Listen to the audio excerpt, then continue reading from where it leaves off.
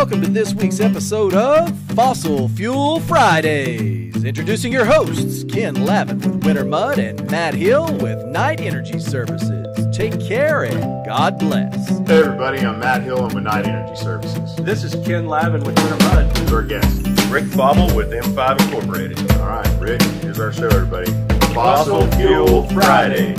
All right. Rick, thanks for being on the show today. Absolutely. Thanks for being here, man. Our show is all about highlighting people in our industry and finding out a little bit about what they do and who they are. So tell us a little bit about M-TEC Incorporated. What are they?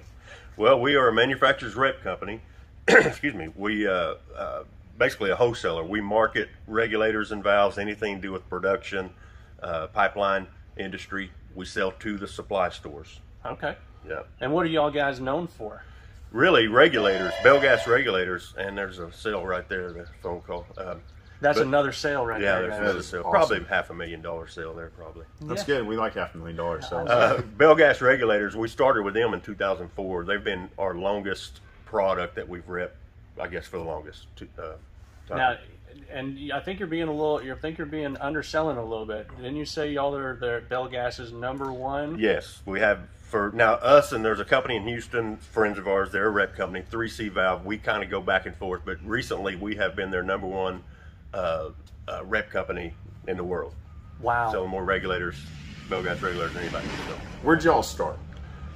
We started here in Oklahoma City, actually a few blocks to the south here, with a small little bitty old place, probably, I don't know, 300 square foot facility. Darren McBride started it in 2004. He actually worked for KF Valves at that time, and in Houston. Started this company here, and then we just quickly grew into. Where have y'all grown to now? Where all are you located? So we started in Oklahoma City, then moved to this bigger facility shortly after 2004, and then Kilgore. We bought a place down there, then moved to Cleburne, Fort Worth area. Pratt, Kansas, and in Big Spring, Texas. Now, you guys are covering a lot of bases. Right, and soon to be Shreveport.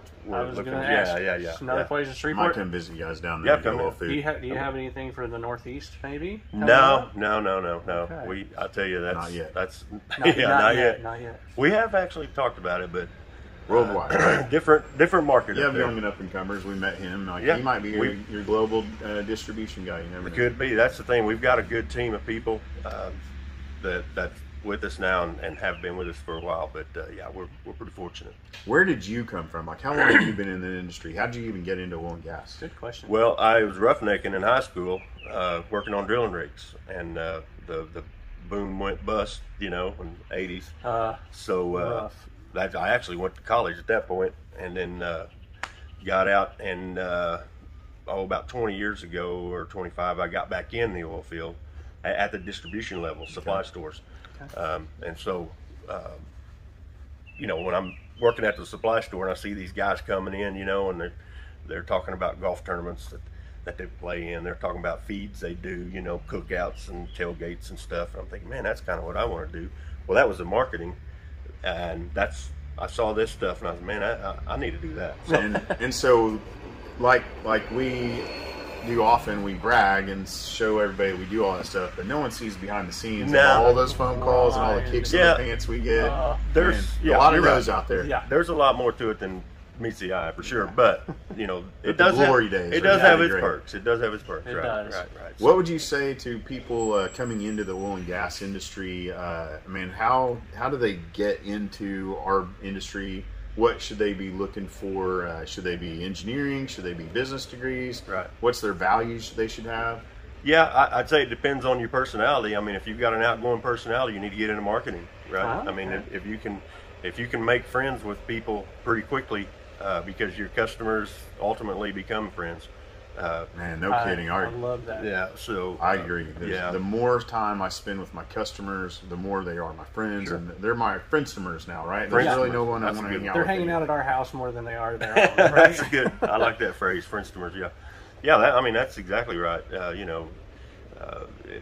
Just be honest with people, because like I said, if you try to BS them, you won't get anywhere with them. You're going to go backwards. You can learn everything want to about the equipment and the technology, you can learn the science behind it, what it does. You can find out why that truck's pulling up and dumping off equipment here. But more regulators. You guys are growing. That's good. Yeah, they're still but going. At the end of the day, honesty with your customers. Honesty with the customers. You know, be straightforward and honest with them, and they respect that. Is there a great way that they can get in touch with you? Yes. Yeah, you can call us at 405-440-0939 or on the internet, m5incorporated.com, I believe is. m5incorporated.com. Nice. Yeah. So, before I let you go, okay. I want to find out a little bit more about you. So, you have a band? We do. We have a 4-piece string band called RedGrass String Band. We call it that because we mix bluegrass music and red dirt country, and we do a little bit of other stuff. You know, we'll play a Tom Petty song here and there or something like that. But it's all strings, no drums. Nothing against drummers. They just So okay, we don't have it. So strings. What? Tell us the 4 that you have. So we have Scott plays stand-up bass. Oh. Brandon plays guitar. John plays fiddle, and I play guitar and banjo. Nice. You guys got a Facebook page? How do I find that? Yeah. Yep. You can just look up RedGrass String Band on Facebook, and it'll pop up there. We're going to play a clip on this video with his permission, of course. Boy. I mean, that's a yes. All right. Okay. We're gonna You'll play see it here, everybody. You're going to love it, I promise. Yeah. Well, I'm going to let you go, and Rick, thank you for being in our industry. Thank you. You know, another guy to reach out to be your mentor and find out about the industry. You know, call him up, get a hold of him, ask him about parts or just the industry in general. Yep. Anything we can do to help, we'd be more than happy to do it. Thank you guys for what you do, and thanks for being here, man. Appreciate it. Everybody, see you next time. Take care. God bless everybody.